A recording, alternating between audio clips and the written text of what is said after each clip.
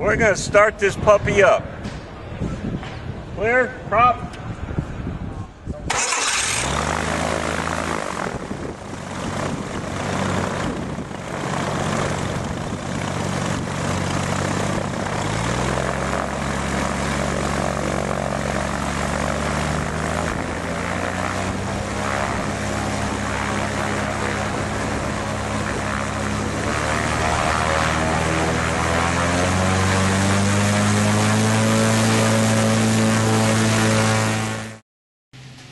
And welcome back to Tip of the Week. If you are in the process of hooking up your aircraft engine with wires, hoses, throttle cables, fuel lines, then this week's tip was made just for you. Let us look at how other talented, experienced builders put things together in their aircraft so that we can learn to do a better job on ours. The subject of our attention today is a rather nice installation created by Herman at Wings and Wheels here in Lake City, Florida. It is not the engine itself that we want to focus on, rather it is the simple things like mounting and supporting all of those tubes and wires that feed the engine. One effective strategy is to make good use of the Adele Clamp. First, let us familiarize ourselves with the Adele Clamp. These are also known by some builders as cushion clamps. They are officially identified by part number MS-21919 by the FAA. On certified aircraft, they are the predominant form of cable support, as documented in the FAA Advisory Circular 4313. Adele clamps can be used in all sorts of creative ways. Here is one example from 4313 circular where we see a cable bundle being supported through an opening, specifying that a grommet is not required if there is more than 3/8 inch surrounding space.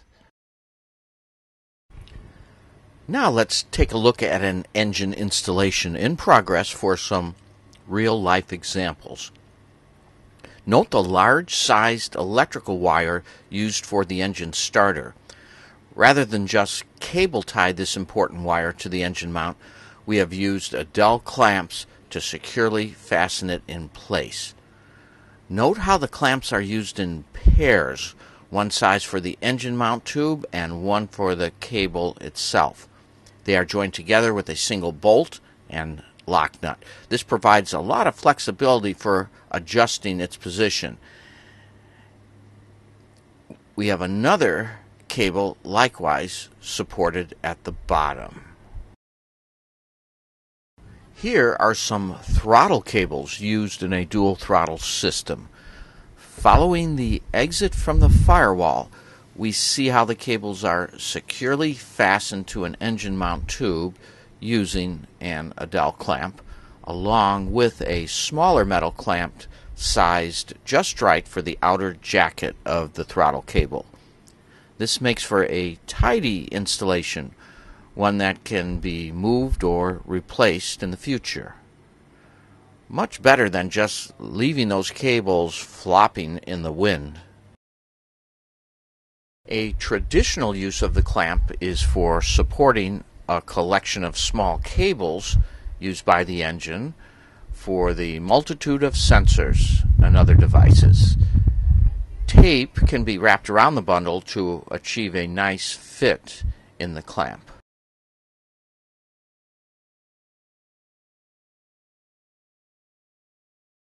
You may have a fuel filter or fuel pump that needs a place to mount. Note how these Adele clamps have made easy work for a professional install. Hooking up the lines or replacement in the future is a straightforward operation with a pair of wrenches to loosen the clamps. Nothing is more critical than securing our fuel lines in a safe manner. The Adele clamp offers a cushioned method to attach the lines to the fuselage or firewall as needed. A single hole is all that an Adele clamp requires for mounting. Electronic sensors of all kinds can be professionally mounted. Here, an oil pressure sensor and its connecting line are held in place with clamps. Having a wide variety of clamp sizes on hand helps to get a good fit for every sensor. A steel accessory plate, as shown here for an ignition coil and other related items, can be easily affixed to your engine mount with 4 Adele clamps. As you see here, one used at each corner will provide a reliable manner of mounting nearly any size plate. The possibilities are endless with this. When you have devices with mounting holes that need to be affixed, such as this custom oil separator, the use of Adele clamps with bushings of the correct length can provide flexible mounting possibilities. Once this manner of mounting is understood, there is little that cannot be creatively mounted in the engine compartment. Even mounting bulky items such as a capacitor, as needed by this fuel-injected engine, becomes an easy chore with an appropriately sized Adele clamp. You may have heard that there is an Adele clamp installation tool. Although this tool is not needed for installing Adele clamps, it can be helpful in some challenging situations. The challenge is closing the clamp on a tight bundle and getting the attaching bolt in place with the 2 holes lined up. The tool provides a means to align and close the clamp for an easy bolt insertion.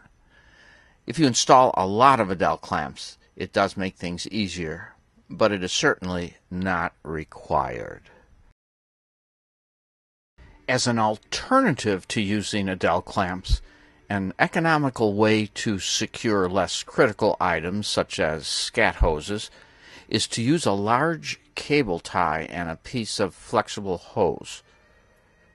Take a look here to understand how this works.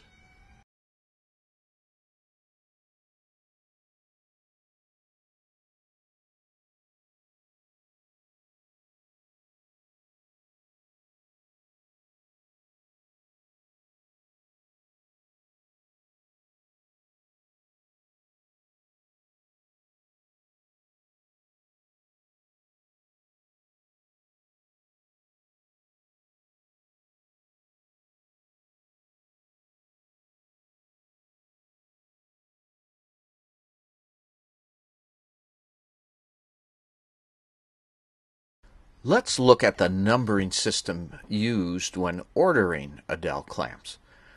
The size of the clamp opening, when the clamp is completely closed, is designated by the number on the trailing end, specified in 1/16 of an inch. For example, a 20 would mean an opening diameter of 20/16, or more naturally, an inch and a quarter. Note that the 20 is prominently displayed after the MS21919 number on the clamp. If there is the letter W in the MS number, that is for the little wedge that we see right here, and that is effective in making sure tiny wires don't escape through the opening. Without the letter W, that wedge does not exist. So that leaves us with 2 letters appearing right before the size designation. These 2 letters specify the materials used in the clamp. Remember, there is an inner metal band and typically a softer material creating a cushion component. These 2 letters specify standard component materials used for these. This can be important when temperature and strength is a factor in choosing the best clamp for an application. Clamp vendors may carry only a few of these commonly used varieties, look for their descriptions and these letters when ordering. You may find that non-aviation vendors like Amazon may sell Adele clamps that do not have these designations in their clamp products. This does not mean the clamps are inferior, but rather means you cannot count on the material standards as described by this mil-spec numbering system. And there you have it. Everyone's home-built aircraft is different, but by using these ideas from Herman's installation allows our projects to go together looking a little nicer. And back to building is where we should be headed.